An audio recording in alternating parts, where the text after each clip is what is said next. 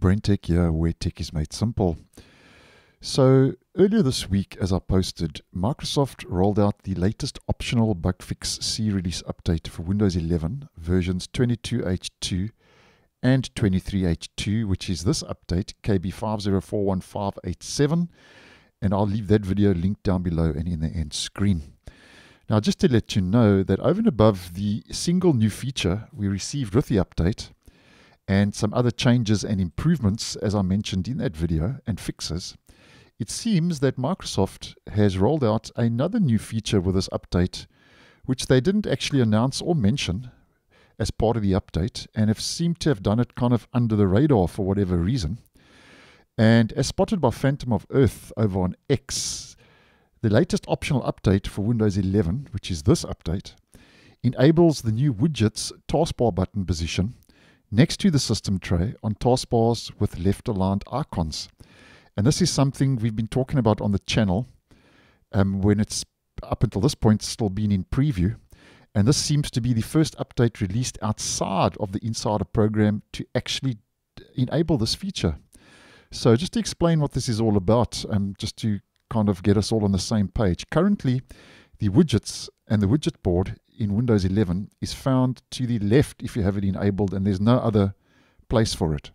Now, if we right-click and we head over to our taskbar settings, and we head to taskbar behaviors, and we left align the taskbar alignment, you'll see now that the widgets moves from the left here to the right-hand side next to the system tray, where previously and up until recently, if you did enable the left-aligned taskbar, this widget would be squashed here between the search and your icons.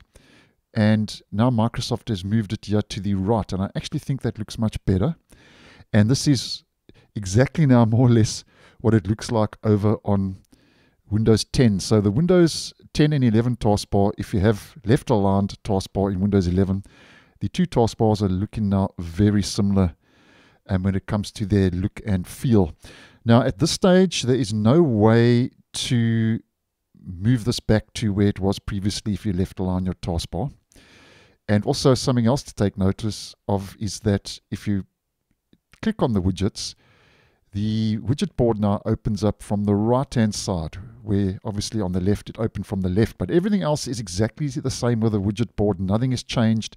The settings are still the same. It just now opens up from the right instead of the left.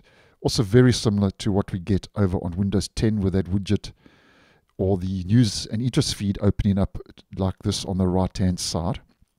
And the only way, if you don't want this widget to be placed here, if you want to remove it, obviously you would have to head back into your taskbar settings, and then you'd have to just pop that off, turn the widgets off, and that removes it completely. But if you want it on, you keep that toggled on.